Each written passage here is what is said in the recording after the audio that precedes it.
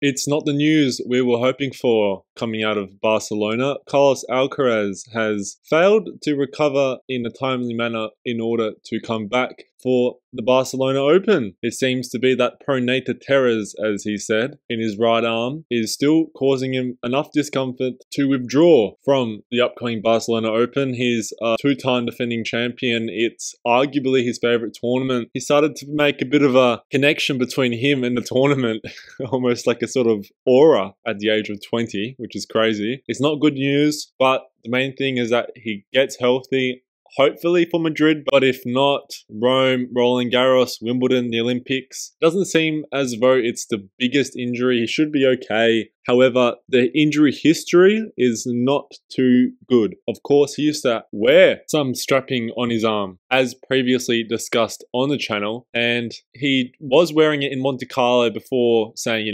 enough is enough, I will just pull out. His ranking might fall a bit. There's a big gap between him and Medvedev, if I'm not mistaken. The ranking is the second most important thing here. It's more about his health. So we'll see, and we hope that Alcaraz will be ready and hopefully back in Madrid.